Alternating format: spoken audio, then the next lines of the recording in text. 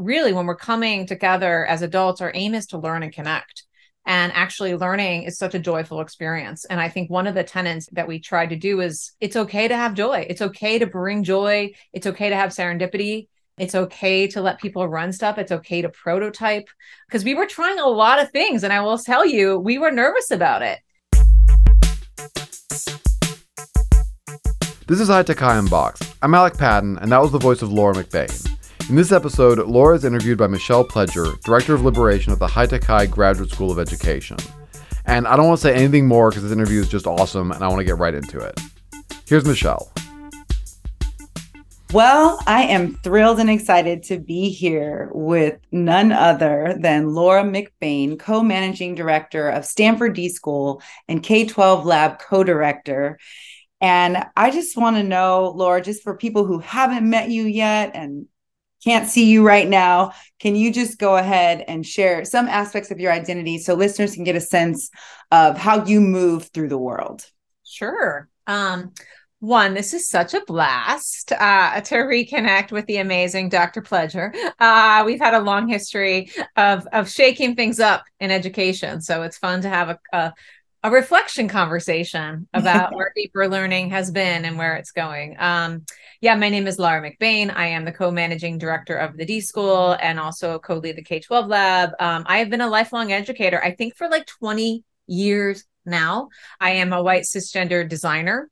My job or my role and my values is really around how I help people see the world through a more ethical and equitable lens and, give people their capacities to create radical things in the world to make the lives of young people better and more just.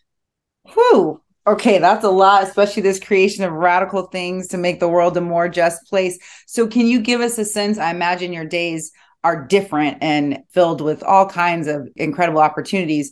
But what exactly do you get to do in the world in these roles that you described? Yeah. So I was part of High Tech High. I was a founding teacher of High Tech High. I was a principal. I helped found our graduate school of education. I was the original architect of the Deeper Learning Conference. And so, I consider myself I would say a learning experience designer and just designer outright. And so what I do now currently is I lead some design strategy work at the D.School, which is organizational design, helping us think about who we want to become in the next 15 years and what is the role that design can play in really creating and shaping the future. So what that looks like in reality is, my team and our crew, we take on what we call a lot of experiments or explorations.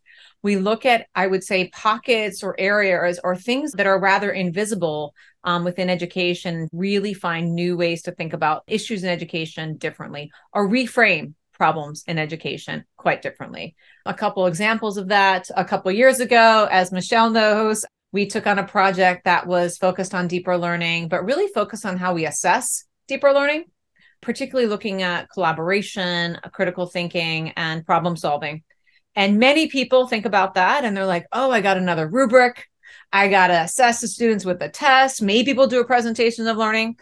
But what we did is we realized through our own explorations that escape rooms are a really amazing performance assessment of how you can actually see collaboration and communication in action. And so, that project in particular was a way for us to help educators not just see, yes, I should, really assess collaboration and communication, but actually know what it looks like when you see it. And so that project was aimed at helping educators really reimagine not just how they understand those key deeper learning competencies, but actually they can have how they can help young people see it for themselves and reflect on when they're doing it really well. So that's just one of the many projects that we do, but it's really around, finding pockets or unsolved intractable problems in education and finding, I would say, novel ways to approach them and providing really creative solutions that everyone can kind of take up and use. Yeah. And I love how escape rooms really get at almost all of the 6 deeper learning competencies. And for our listeners, just in case you're unaware of the competencies, I'll just share them with you briefly. The 6 DL competencies are content expertise, critical thinking and problem solving, collaboration, effective communication, self-directed learning, and academic mindset. So you can definitely get more information about those in the show notes. And these deeper learning competencies, people use them, mix them, mash them up in all these different ways. But there was something that happened about a decade ago where y'all said, okay, we need to have a deeper learning conference. So please tell me the story of how the Deeper Learning Conference came to be. Just take us back to a decade ago and how all this started. I mean, I think it would be ridiculous for us to not to mention the acknowledgement or acknowledge the work that Barbara Chow, who was the head of the Hewlett Foundation for 7 years, who really developed the deeper learning competencies in connection to researchers. And of course, the amazing support and leadership that Mark Chun, who was of the Hewlett Foundation for 7 years, did. Early days when the Hewlett Foundation got together, they put together what we call these 10 communities of practice, 10 COPs. We called it the COP. And it was 10 schools around the country that we weren't calling ourselves deeper learning schools. We were just doing work that we think is interesting in schools. That network included High Tech High, Big Picture Learning, PBL Works, New Tech Network, Envisions, a whole swath of schools and organizations that were aspiring to bring what I would consider just basic, good, progressive pedagogy to schools. And we were all doing it slightly in different ways. Some ran networks where they provided tools and resources to districts. High Tech High, we ran schools. Big Picture Learning equipped schools around the world to think about how they can blend academic internships in schools to real world learning. So we were all approaching, I would say, this progressive area of education slightly different. And what the Deeper Learning of the Hewlett Group did is they brought us together. And they said, you all are doing great work together. How do we actually help more people understand and see how to do this within their own region and within their own context? And one of the levers that we did beyond that I think the Hewlett Foundation did in particular that was quite smart is that they developed research and practice groups. So they were investing in research. I was like, how do we know this work? How do we know this stuff is working? They invested in policy, which is how do we ensure that the government adoption is looking at this? And then, of course, they really looked at evaluation. They studied these schools for over 10 years, looking at longitudinal studies about, does a young person who goes to a deeper learning school, will they graduate at higher rates? And they do. That's actually the results of the West Ed study that came out. But the hunch about bringing these folks together is that all these folks in this group, we all trained educators. And we knew that one of the levers to bring people together was, yes, a conference, but really the aim was to help other people understand what deeper learning is and how you can do it within your context. And so I think we're up at a grant meeting and we were having conversations about how to scale this work. And there was lots of different things happening. And the Deeper Learning Conference was not the only thing. There was a series of Edutopia videos that got launched that are still available. There's a whole series of blogs on deeper learning that was sponsored by Ed Week. There was a lot of research initiatives that were happening around the country. There was a deeper learning leadership forum that focused on leaders doing this in their own context. So when the call came to be is like, who wants to host a conference? Your colleague and my former colleague, Ben Daly, said, we'll host it. We'll do it. Sure. We do conferences all the time. High Tech High did those kind of gatherings for years, even since the early days. And so we were most equipped to host a space. We were never intended to hold the conference forever. We actually were the ones to say, we'll do it the first year. Anyone else is welcome to take over. From there, I think we were really intentional in the first couple of years of making it an experience where it wasn't an event for High Tech High. It was an event for the deeper learning community. And that meant that we called it the Deeper Learning Conference that happened to be held in San Diego at a High Tech High school. But the event itself was never really about High Tech High. It was about profiling and featuring the great work of the community, this deeper learning COP that was doing to advance deeper learning. And our job was really just to amplify and elevate the great work of all the schools that were in this community of practice. Wow, I just learned something because I had no idea that we had only committed to just posting that first year and that it was going to hopefully rotate around. But anyway, here we are. It's still being hosted. We hope that was the case. We were hoping people would jump in. We're like, should we do it? And we were hesitant, I will say, because that puts a lot of weight on High Tech High at the day. And We were hoping potentially, but again, the grant, we agreed to host it. And I'm sure within the grant, there was probably like, we'll host it for 3 years, but, something like that. I'm sure there was some language, but, as the organizer, we were like, yeah, we don't have to hold it. We just happen to be holding the space this year. Okay. Well, I know you did an excellent job in those origins. And even when it became a conference at High Tech High was continuing to hold, to find so many ways for all of the community of practice, deeper learning orgs to participate and be involved and lead elements of it, whether that was through DINs or deep dives or social gatherings and things like that. So I think we're hoping a decade later, even though you have moved on, that we're hopefully still carrying that legacy and that hope that you had at the beginning, in terms of keeping it as integrated and as inclusive as possible.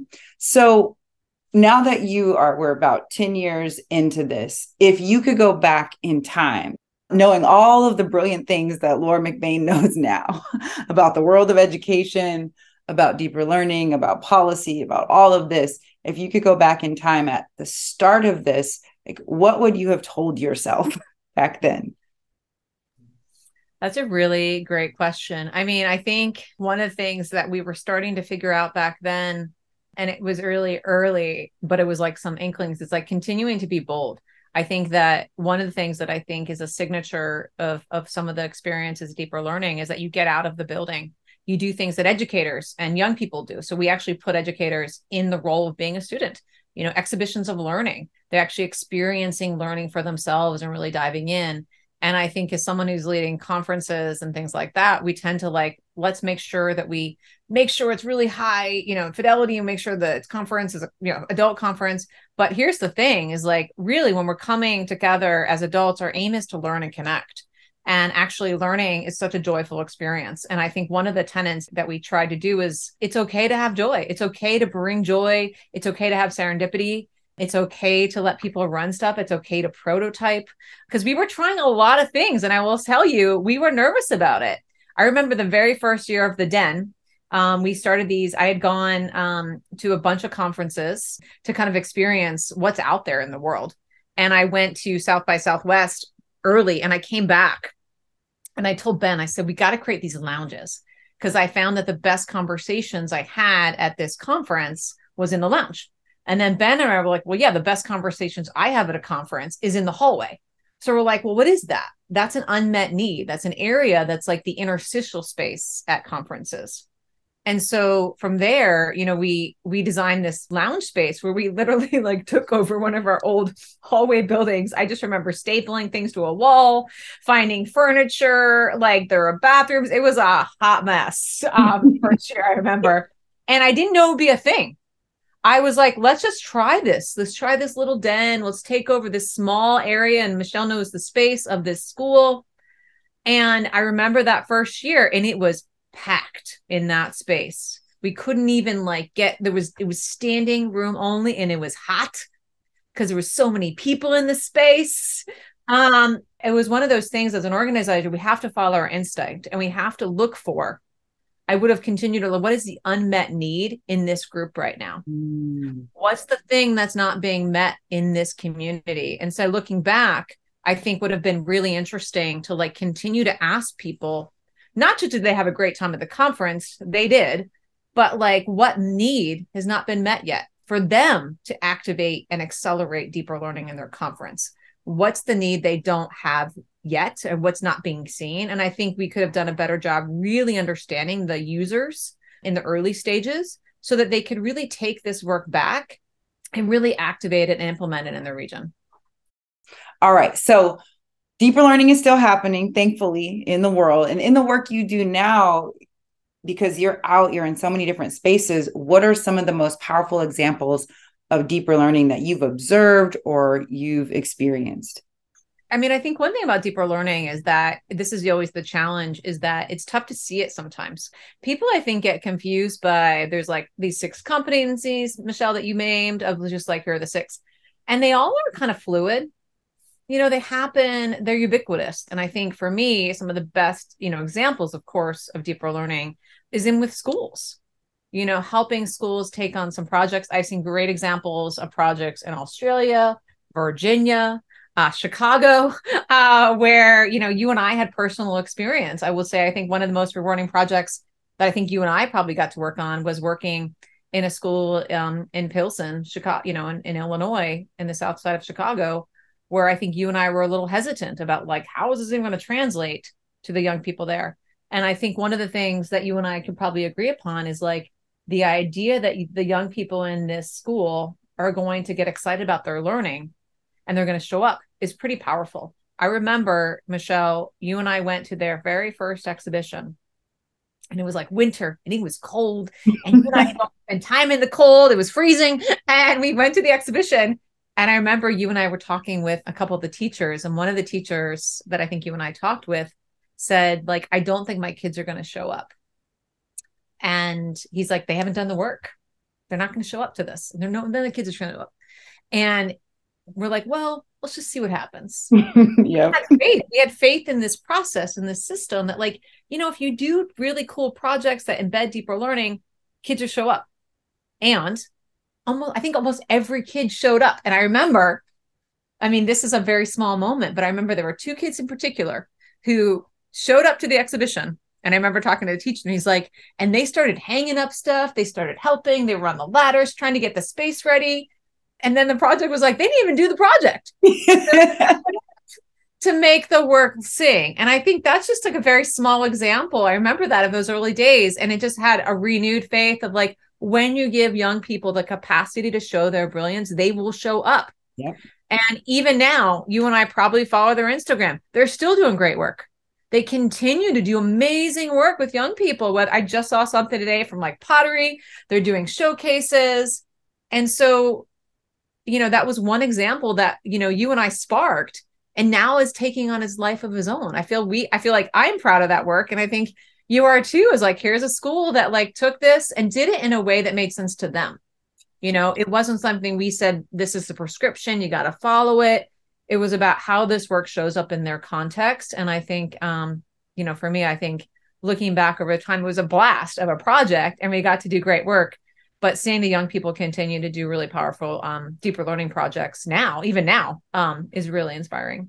Yeah. And so much, I totally agree. I remember working on that incredible 3-year project with you at that school. And just that's what's so powerful, I think, about the Deeper Learning Conference experience is that folks get to actually experience what it feels like.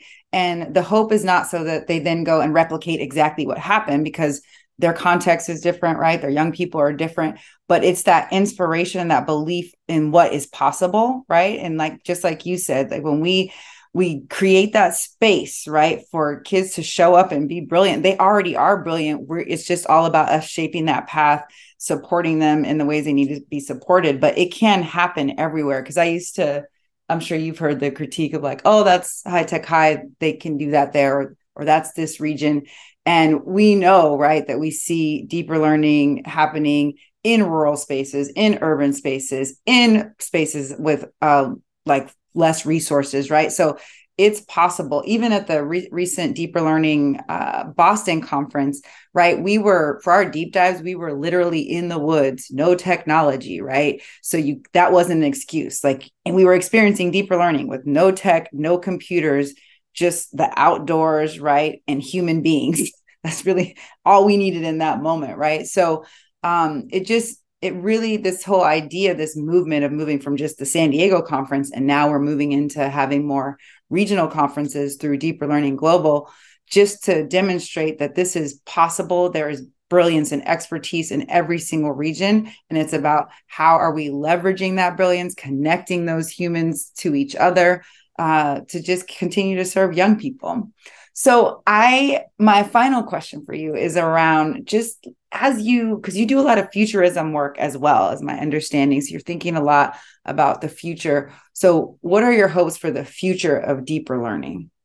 Yeah. So one of the projects right now that I'm working on is really at the intersection of futures thinking, design, and equity, and how, really how educators can see and use the practices and approaches of futures thinking in education, because educators are futurists. We are shaping the future every day. And one of the areas that, we kind of tagline within our work is most educators right now, we have this you and I've been at conferences many times where like educators must prepare young people for the future that does not exist. Now, as an educator, I was like, that's insane. Like, how am I supposed to do that? The world doesn't even exist yet, and I'm supposed to do this too? Like, it's a little bit of a high bar to meet. And we realized, really ultimately, and I think deeper learning has a role to play here, is that we need to move beyond, preparing young people for a future that may or may not exist, but really giving them the skills and capacity to shape the future in the way that they see fit. And so it's moving from preparing to shaping. And I think one of the deep things that I think some of the deeper learning work, especially in this moment, that I think is probably extremely important. There's an article that came out this morning in the Atlantic about the end of English. You and I were, humanities English teachers. And we're seeing the evolution of AI, like open AI that's coming up, that's writing prose. Some of it's good. Some of it's probably has ethical and bias that's embedded in it. A lot of that. But I do think it really challenges us to think about agency in a new way, of how we equip young people with a sense of self-determination and capacity to really shape the world that they need to see happen in the future. And so I think when I think about the deeper learning, I think there needs to be a rework of mastering content. In the 10 years that deeper learning has been going on, we have seen a massive uptick in AI, right? Concept consumption. We had Khan Academy, probably 10 years ago.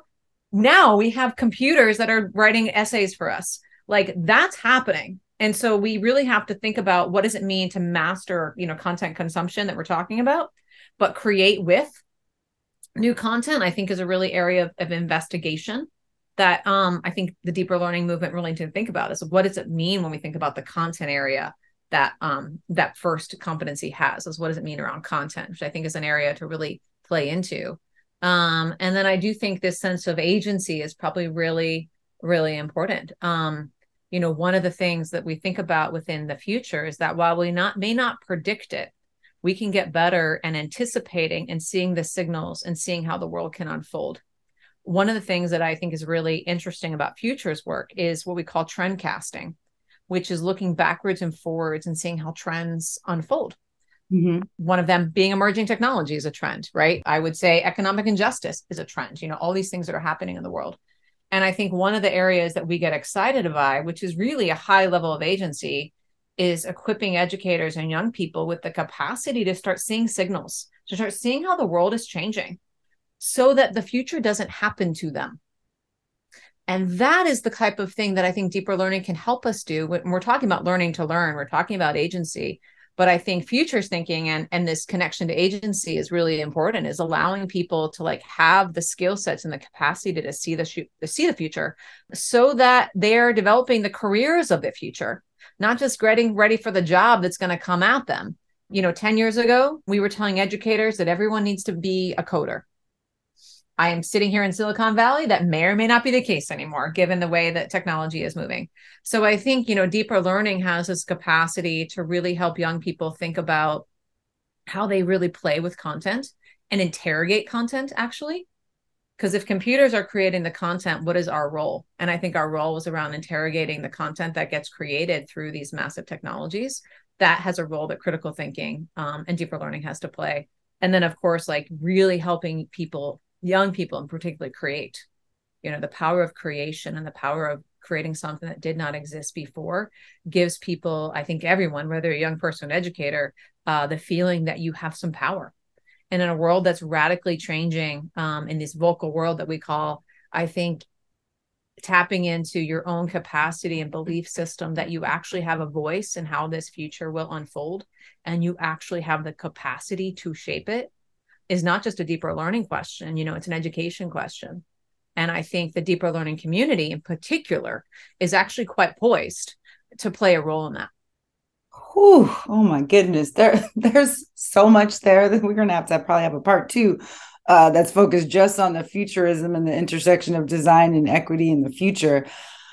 Wow. You have my mind racing right now of thinking about what does that look like? What could that mean? And what types of workshop, deep dives, experiences would you want to make sure are happening at a deeper learning conference But I just want to thank you so much for all of your time, Laura. You have been, side note to everyone here, like Laura has just been an integral part of where I am today, because she was believing in me way back when I wasn't even believing in myself. And I was just really trusting in her belief of me to get some things going. And it just you opened so many doors for me, Laura, and I'm so grateful. And I really appreciate you taking the time to just chat a little bit about this past decade of deeper learning. And I hope we get to hear more from you soon. Awesome. And I love you, Michelle. And I'm so proud of the work y'all are doing. It's really cool to see this work and you living in the world in such brave and bold ways. And so it's such an honor. And I'm excited for what y'all cook up. Thank you, friend. Until next time. Bye-bye. Bye. High Tech High Unboxed is hosted and edited by me, Alec Patton. Our theme music is by Brother Herschel. Huge thanks to Michelle Pledger and Laura McBain for this interview. There are links to lots of great resources in the show notes. Thanks for listening.